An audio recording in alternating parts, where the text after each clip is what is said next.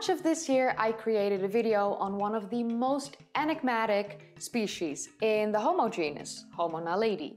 A species that doesn't really fit in the human evolutionary timeline. A species with a mosaic of features and many mysteries surrounding it.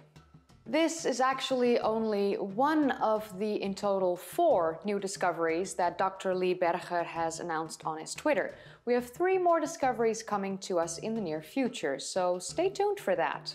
I would also like to quickly mention that this video is kindly sponsored by History Hit, but as always, more on the sponsor later in the video. So my name is Kaylee, and in this video I will tell you all about the latest discovery that Homo Naledi controlled fire. First, a quick recap of the species of Homo Naledi. This species was first discovered in 2013 in the Rising Star cave system in South Africa, when 2 cavers entered an unexplored chamber through a very tight passage. Homo Naledi is a species in the Homo genus with a chimpanzee-like skull and a mosaic of features in its morphology, some archaic and some quite modern. They were an average of 144 centimeters tall and weighed around 40 kilograms. That's tiny. One of the most enigmatic things about this species is that they intentionally buried their dead deep inside a cave system while only having a small brain. When I say small brain, I mean that their brain size was only 1/3 of our brain size. Truly, really small. But before I go into the latest news on the enigmatic species of Homo Naledi, I would like to take a moment to thank today's sponsor, History Hit. Immerse yourself into new historical topics through History Hit. History Hit brings you the stories that shaped the world through their award-winning podcast network and online history channel. It's just like Netflix, but all history. Watch hundreds of hours of original history documentaries with expert historians such as Dan Snow, Professor Suzanne Lipscomb, Dan Jones, and more. Enjoy their amazing content anytime and anywhere on any device with 2 new documentaries uploaded every week, plus 19 episodes across 8 podcasts, which includes the world's leading history podcast, Dan Snow's History Hit. Subscribe and enjoy exclusive access to their library packed with history documentaries and watch their fantastic documentary Mysteries of Prehistoric Scotland, Stone Age Orkney, showing a remarkable story of a monumental architecture constructed thousands of years ago. These incredible discoveries reveal who these ancient people were, how they lived, and how they interacted with the prehistoric world. So click the link in the description down below and get a special discount. The code HISTORYHIT will provide 60% off of the first 6 months of your subscription. This generous discount means that you can subscribe to History Hit for under $3 per month. And now back to Homo Naledi and the latest news surrounding this species of ancient humans. So in the past nearly 10 years since Homo Naledi was first discovered, only 47 people who were very small and slightly built had been able to squeeze themselves into the Dinaledi Chamber, where this species was first discovered. And as you can imagine, someone with a big stature like Dr. Berger wasn't able to squeeze himself into this Dinaledi Chamber as he's standing at 188 centimeters tall. But he wasn't gonna miss out on the chance of seeing these chambers inside the cave for himself. So after losing 25 kilograms, which equates to 55 pounds, he managed to get himself into the Dinaledi Chamber in August of this year.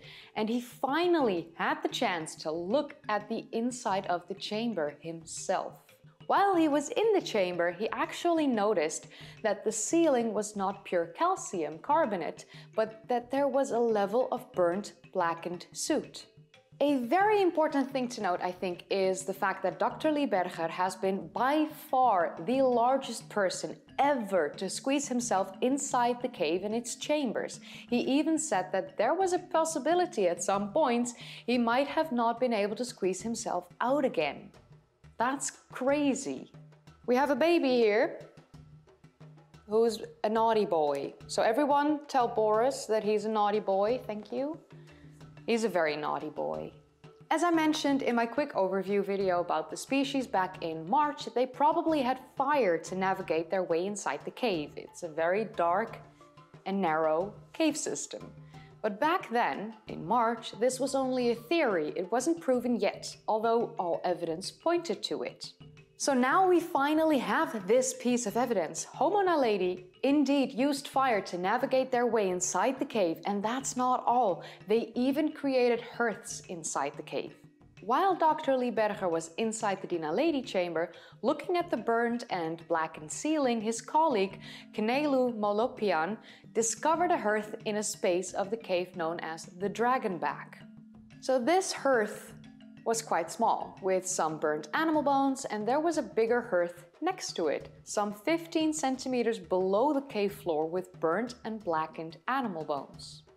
They realized that this was a significant find, that they needed to reinvestigate the rest of the cave where they had previously looked, and they needed to look for signs for the use of a fire and other ways that Homo naledi may have navigated the tunnels in the cave. Of course, there was a possibility that Homo sapiens may have been the ones that created these hearths near the Dinaledi Chamber, in the areas where they were able to squeeze themselves in. So the team actually went back to the Dinaledi Chamber. This is the area where the skeleton of Neo was found, like nearly complete skeleton. In this area of the cave, there have never been traces found of Homo sapiens. It's because it's even more narrow and, Homo sapiens couldn't generally fit in there. So in these deepest parts of the cave, the team discovered burnt rocks with ashes at the bottom. And even further inside the cave system, they discovered the burnt bones of small animals. But what's even more fascinating is that the research team still hadn't discovered any signs of stone tools anywhere near the hearths inside the cave. How do you make fire without the stone tools? Of course, this is very, very odd because stone tools are usually needed for the creation of fire, but at the same time, fire doesn't spontaneously start some 250 meters inside a wet cave system, and animals don't really walk into these fires to get burned. You'd think. At least you'd think. However, stone tools have been found outside of the cave, so the fires could have been started outside of the cave and brought inside by Homo naledi and then used to light up the hearths inside. It's a possibility.